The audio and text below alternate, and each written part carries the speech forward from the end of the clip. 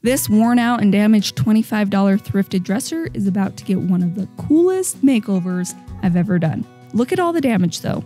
Loose pieces, broken corners, chipped veneer on the side. It was ready for the trash.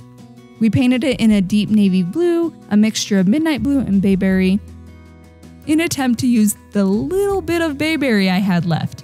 I have way too many containers of paint that are almost gone.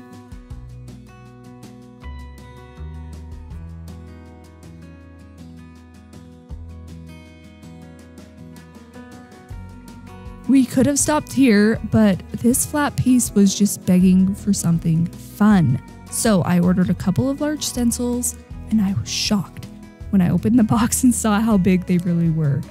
I love both of them, and you better believe that you'll see the other one on another piece of furniture sometime, but I went with this cute one with buddies and foxes and leaves on it. I just positioned it on the edges of the dresser and taped it on the other side. I used Fusion mineral paint in the color casement and poured it into a paint tray. I got a little bit of paint onto the end of a stencil brush, then dabbed some of it off onto a paper towel and lightly stippled the paint onto the stencil. And it worked decently well, but holy cow, it took a long time. So then I got smarter and I used a mini foam roller to roll a small amount of paint onto the stencil instead. And holy moly, that roller went so much faster, and I feel like it didn't bleed under the stencil as much as the brush did. And then I just kept moving the stencil around the dresser one section at a time.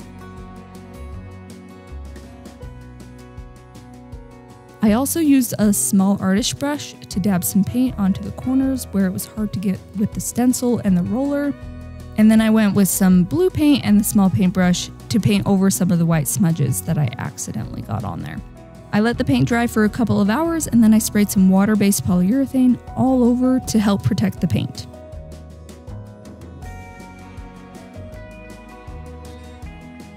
So here's what it looked like before, and here's what it looks like now. I love it so much. I told my husband that it's one of my all-time favorite furniture makeovers, and I can see this dresser in a little kid's room, but it also screams anthropology to me, and I just love the funkiness of it. It's hard to see, but I added some clear knobs that wouldn't take away from the stencil. So what you think of the new look? Would you use something like this in your home?